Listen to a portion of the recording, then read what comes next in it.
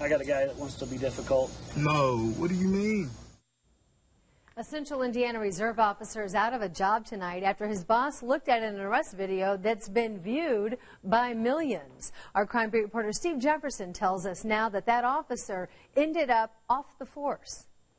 That video recorded here at Creekside at Meridian Hills apartment homes and seen by millions has cost the officer caught on camera his job.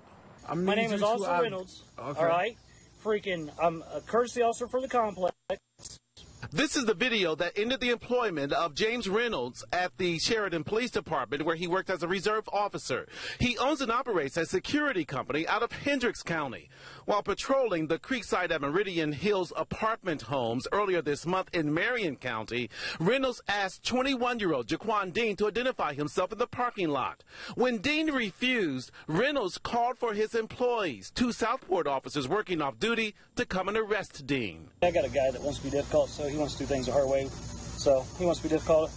During the arrest, here's where things went south for Reynolds. He spotted Dean's cell phone on the ground, still recording, and crushed it with his foot.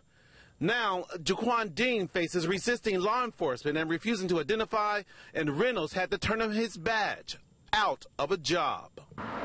The Sheridan police chief would not say if Reynolds was fired or resigned for what happened here at Creekside.